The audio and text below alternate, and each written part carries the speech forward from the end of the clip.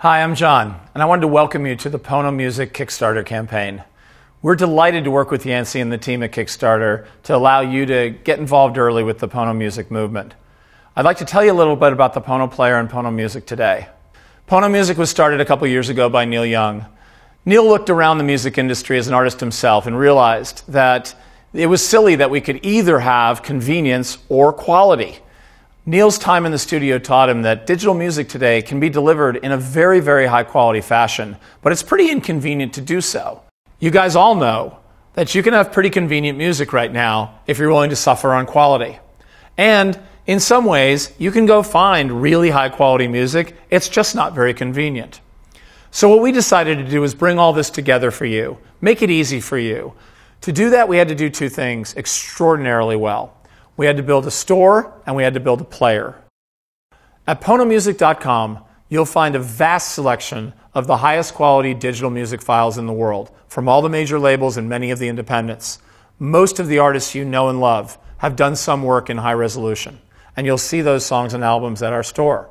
We allow you to browse and search the store for the things you love, and when you buy them, they download automatically to the Pono desktop application.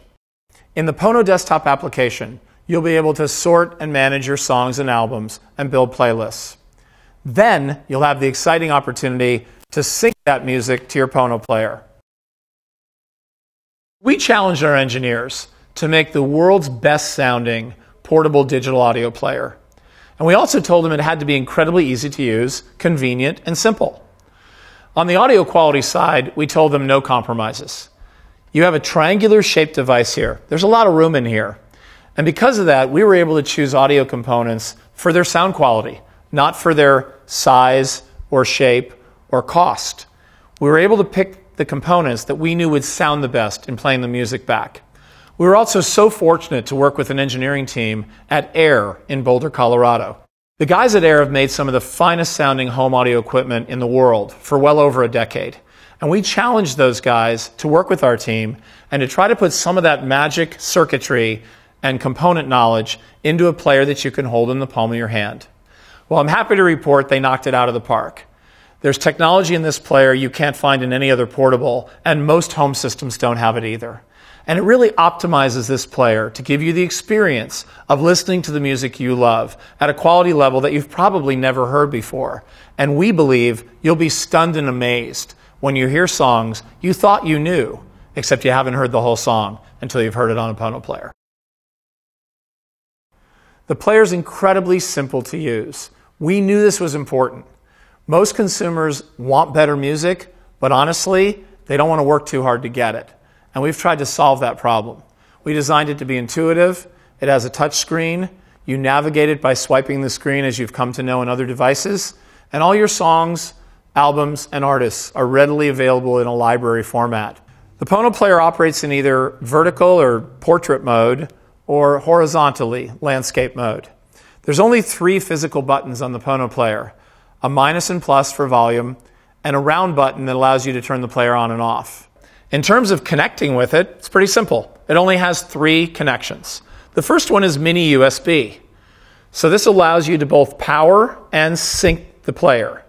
It allows you to charge the player for use portably and also to put your favorite songs and albums on the player.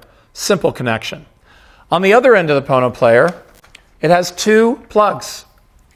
The one on the left as you're facing it is your headphone jack.